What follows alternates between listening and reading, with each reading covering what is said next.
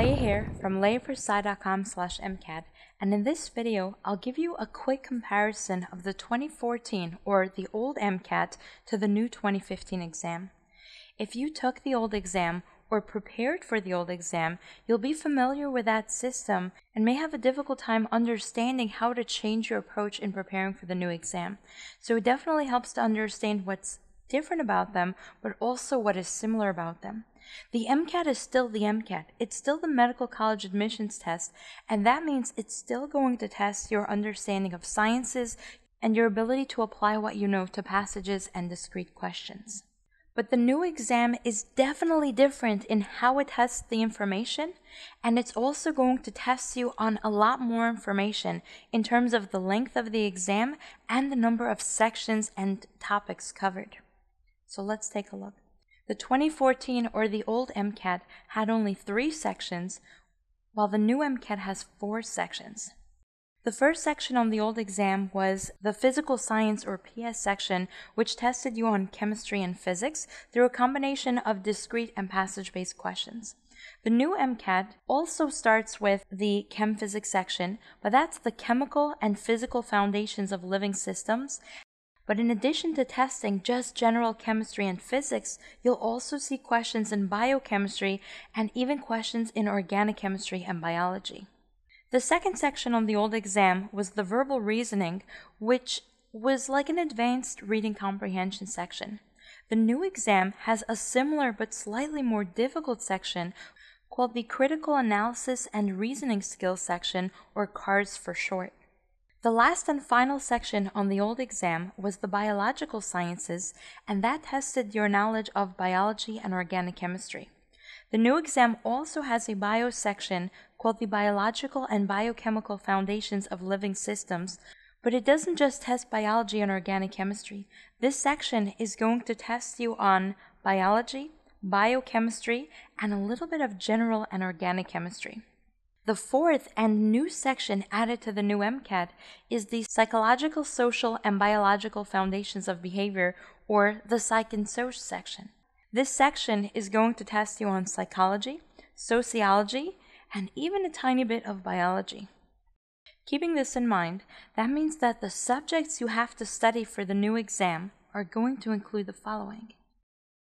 While the MCAT itself is course independent, meaning you don't need to take a class to qualify to take the MCAT, it's still highly recommended because when you take these classes in college, you'll really learn the information and be able to use that as your foundation to start studying for the MCAT. You'll need a year of physics, a year of general chemistry, a year of organic chemistry, a year of introductory biology, about 1 semester of biochemistry, and some psychology and sociology. Now keep in mind, your school may not cover exactly what you need for the MCAT, so you'll still have to get MCAT-specific study material to make sure that you don't miss any of the topics. The next important distinction between the old and the new exam is the scoring system. For the old exam, every section was scored between 1 and 15 with an average score of about 9, and the total score came from adding up the individual sections with a maximum score of 45. The new exam is scored on a scale of 118 to 132 to make sure that the old and new exam are not compared on a numerical basis. But if you do the math, you'll see that 118 to 132 still gives you a 15-point scale. The old exam had an average of 9, the new exam will have an average of 125 per section, and the total score from adding up the 4 sections will range from 472 to 528, with an average score of about 500. For the old exam, students typically aimed for a 30 or higher to be considered competitive.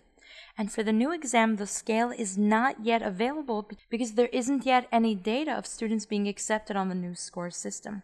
However, if you look at the 30, that requires an average of 10 points per section. So if you apply the same logic to the new exam, a 10 in each section would be a 128, so you probably want to shoot for a 512 or higher to be considered competitive for the average medical school.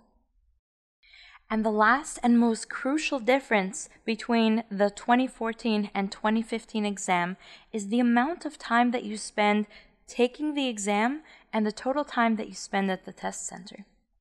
The old exam had sections ranging in time from 60 to 70 minutes, which meant that you had about 3 hours of testing time and 4+ hours of total seat time, which includes all the breaks and the information that you have to read before you start your exam. The new exam, because it has 4 sections and additional time per section, is going to be much longer. The actual exam time comes to just over 6 hours, but the total seat time is going to be about 7.5 hours. This includes the agreement and tutorial before you start your exam and the breaks, including a lunch break in the middle of your exam. Be sure to join me in the next video where I break down the 2015 exam, looking at every section including time, number of questions, and specific topics that will be tested. Are you stuck on a specific MCAT topic? I offer private online tutoring where I focus on your needs to strengthen your individual weaknesses. Tutoring details can be found using the link below or by visiting my website, layforpsci.com/MCAT-tutor. Are you overwhelmed by the sheer volume of information required for the MCAT? Are you worried that lack of a proper study plan and low MCAT score will prevent you from getting into medical school? My new ebook, The MCAT Exam Strategy, a 6-week guide to crushing the MCAT, will help you formulate a concrete study plan by helping you figure out where you stand now, identify your goals, and figure out what it takes to reach them. And it's yours free when you sign up for my email newsletter at MCATexamstrategy.com. By signing up for my email newsletter, you'll also be the first to know when I have new videos, MCAT study guides, cheat sheets, tips, and so much more. The link again, MCATexamstrategy.com.